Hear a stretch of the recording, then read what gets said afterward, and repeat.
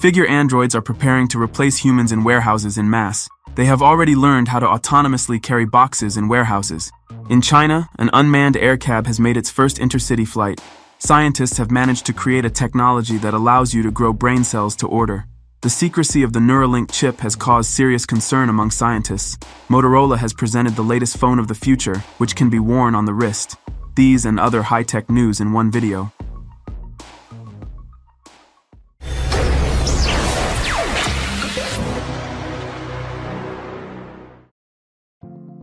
Android figure has learned how to autonomously carry boxes in a warehouse. In a new video, it picks up boxes and carries them onto a conveyor belt. This is just the beginning. General-purpose humanoids are learning from such elementary tasks and will likely be able to perform many more tasks in the future, around the clock, distracted only by recharging or changing batteries. This technology has huge potential, as evidenced by the investment. Figure has raised $675 million, and its investors include OpenAI, Microsoft, Amazon, and Nvidia. Figure trains robots for new tasks through teleoperation and simulation. Their humanoids can analyze successful and unsuccessful steps in a task, deciding how to complete it autonomously and making corrections in real time. Early models of Figure 01 are slow and weak, but they have enough strength and dexterity in their arms and legs to get the job done. It's not the muscles that matter, but their intelligence. In the new video, Figure 01 walks over to stacked boxes, picks one up, then walks over to a conveyor belt and places the object on it. Figure and its competitors are beginning to test general-purpose robots in real-world work situations. Although these humanoids do primitive things, they may well start to pay off. Robots are capable of working around the clock, and they are a cheaper labor force than humans. Each new task, even the smallest, helps develop a larger pattern of behavior that will eventually include a wide range of tasks and physical capabilities. Androids learn in groups, so the progress of one means the progress of all. General-purpose robots can evolve at a pace comparable to the explosive growth of artificial intelligence. The potential for this technology to change society is enormous. Labor constraints in the economy could disappear, and productivity levels would increase dramatically.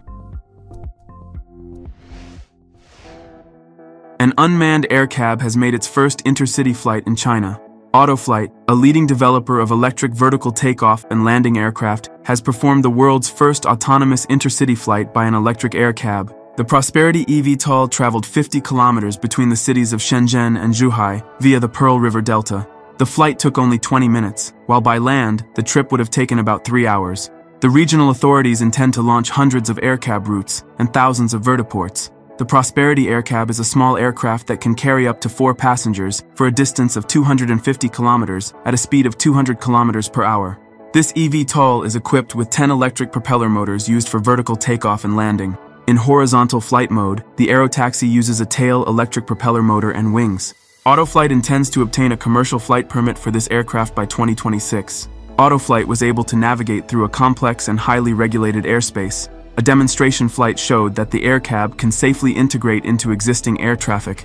The regional government plans to open thousands of vertiports and hundreds of eVTOL air routes across the Greater Bay Area in southern China, including the route between Shenzhen and Zhuhai. Up to 300,000 flights per year are expected here alone. Low-altitude application scenarios include passenger transportation, tourism, logistics, and emergency services. Let's move on to other news. The secrecy of the Neuralink chip is seriously worrying scientists. A month ago, Elon Musk announced the implantation of the first chip in a patient as part of pilot clinical research, and last week he reported the first successes of the treatment. All the data is very sketchy and essentially only comes from the company's founder. Scientists cannot assess the actual efficiency and safety of the neuro implant due to the unexplained secrecy of the research. In addition, statements about the first successes of Neuralink have already been called doubtful. According to experts, even external devices are capable of such results. The first patient with a Neuralink chip is able to control a computer mouse with the power of thought. He can move the cursor on the screen, said a few days ago the founder of Neuralink, Elon Musk. The volunteer has already recovered with no apparent side effects from the surgery, he said. There are no other details about the progress of the study. The company's website has published only one brochure with general information, which doesn't even come close to meeting the scientific community's requirements for publishing clinical research data. In addition to the paucity of data, scientists are also criticizing the data, which Musk is blowing off. For now, however, researchers are more concerned about the safety of the treatment than its effectiveness. specifically the long-term effects of implanting and operating a wireless chip in the human body. Usually, data on the safety of any experimental treatment can be published at an interim stage, but at the end of the trial, the summarized results are always available as a report and published in scientific journals. It is doubtful that in the case of Neuralink we can count on such data. For example, that it is still unclear whether a robotic surgeon was used to insert the implant. The company published videos about it, but scientists still don't know how everything was realized, the experts commented. Now scientists want to find out if these features really do provide better signal quality and actual benefits for humans. Nvidia CEO Jensen Huang said that in the near future, AI will take away programmers' jobs, and it is more promising to study to be an agriculturalist. Programming will soon cease to be an important skill. According to Huang, artificial intelligence will take over programming tasks, so it is more promising for young people to study biology or agriculture. And coding, if necessary, will be possible in natural language with the help of artificial intelligence. Soon it will be necessary only to clearly formulate the technical task in natural language for software development, and artificial intelligence will do the rest for the programmer. However, it is not that bad at the moment.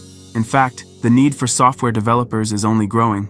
For example, after ChatGPT was released on the market, the number of vacancies in the field of programming increased by 6%. Motorola has shown its phone of the future, and in this future, the smartphone is worn on the wrist. It can be used as a regular smartphone with a touchscreen, but the device is offered to be worn on the hand as if it were a watch or a bracelet. The frame of the device bends and holds the shape chosen by the user. When the device is fully straightened, the diagonal of the Pilot display with Full HD Plus resolution is 6.9 inches.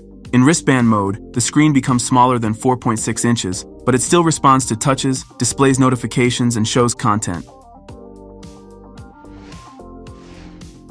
Scientists have managed to create a technology that allows growing brain cells to order. Recovery from brain injury or treatment of neurological lesions of the brain with the help of neural stem cells holds great promise. These cells can self-renew and differentiate into different types of specialized cells. For example, they can become neurons or glial cells.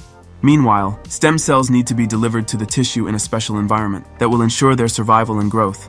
In new research, scientists from Germany have developed a hydrogel environment that guides the differentiation of neural stem cells along a specific pathway. By manipulating the strength of the charge, the scientists created different types of environments.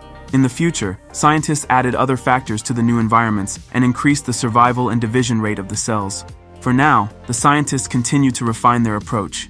In the future, they will test the new cell therapy on models of specific diseases. Chinese company Lenovo demonstrated a prototype laptop with a transparent display at the recently held MWC 2024 exhibition. Who would ever need a transparent screen? Only the Chinese would know. As Lenovo said, such a laptop may be useful for specialists in working with photos and graphics.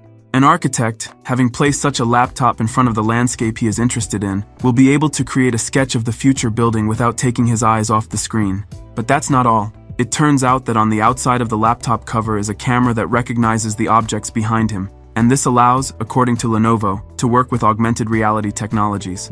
The prototype laptop does not have a physical keyboard. Instead, on a glass surface, displays a virtual keyboard, which turns off automatically when the user moves away from the computer. This surface can be used to draw and doodle with the included stylus.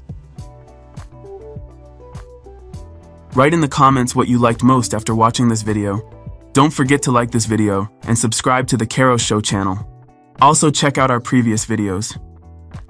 See you next time.